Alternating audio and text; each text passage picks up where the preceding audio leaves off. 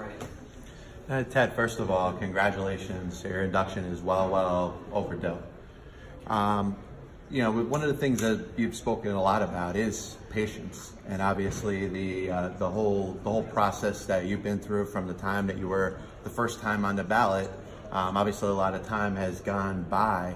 I know you touched a little bit on this before, but you know, the fact that you're in now, but to be inducted with Marvin Miller and everything that he had to go through, the time that you happened to play, which coincided with the time that he made the great changes to baseball and the game that it is today and what it is for the players, it's got to be extra special, even though you had to wait as long as you did to be inducted with Marvin. Well, those are two separate things. And as I mentioned a moment ago, Marvin Miller, a very special man.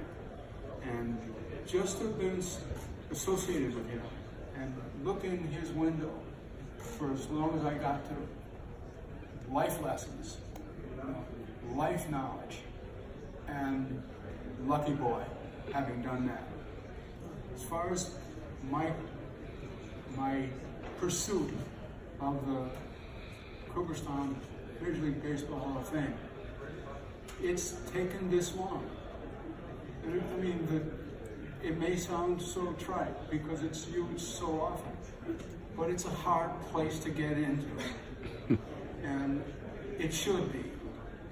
And there's no reason for me to feel in any way, shape, or form that my journey to this place is any more or any less than anybody else's. It is hard. It's an excruciating weight, and until it happens for you, you just can't describe what it's like. Well, thank you. Thank you all for joining us today, and congratulations.